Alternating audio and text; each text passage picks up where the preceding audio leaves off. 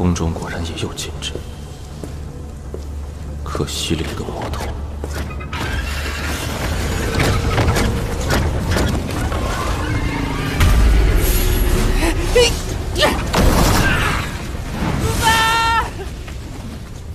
天上有克制飞行的禁制，小的飞不过去。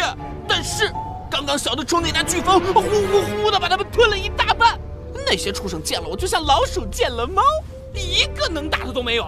谁叫他们刚刚欺负你？这口气我许立国替你出了。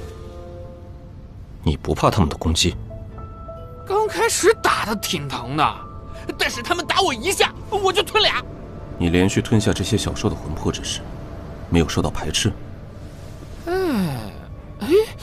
奇怪，好像真是这样。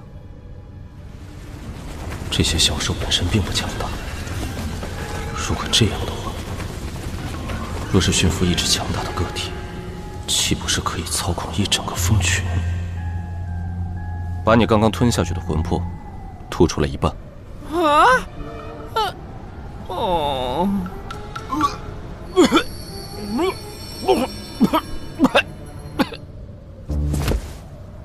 小的不敢藏私，都在这儿了。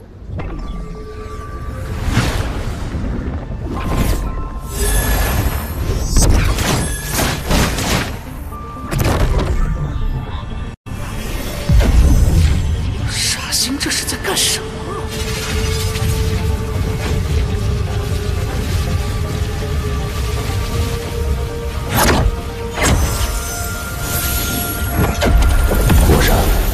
这些小兽魂魄融合性极好，就像是创造而出的复制品，简直是绝佳的材料。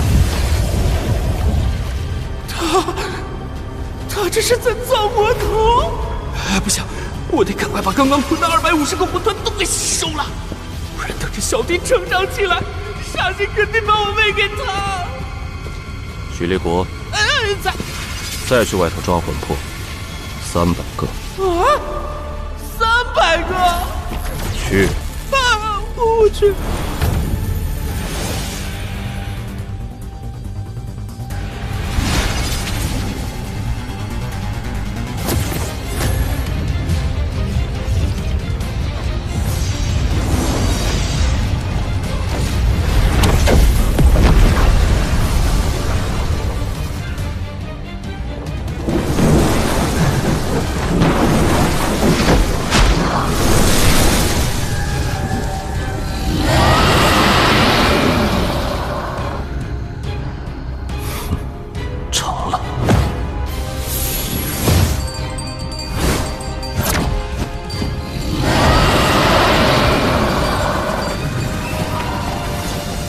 弱者相互取暖，最终形成飓风。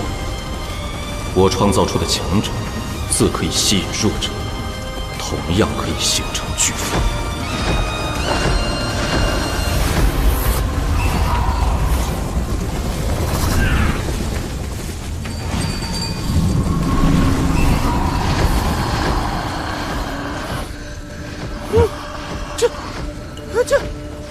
这是谁干的？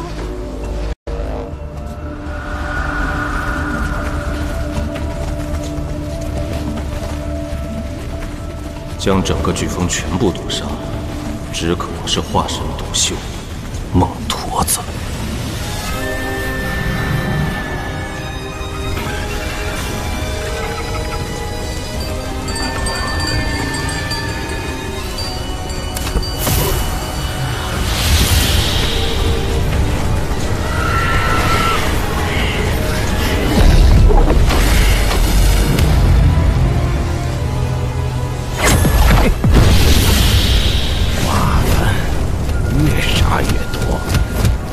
我说李天呐，老头子带你看场热闹如何？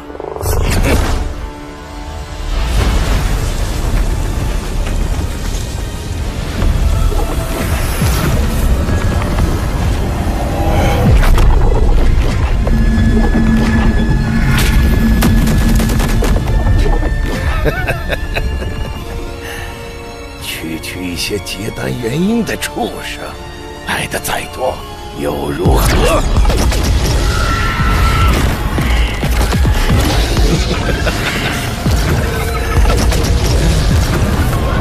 老头子好多年没杀得这么过瘾了，来吧！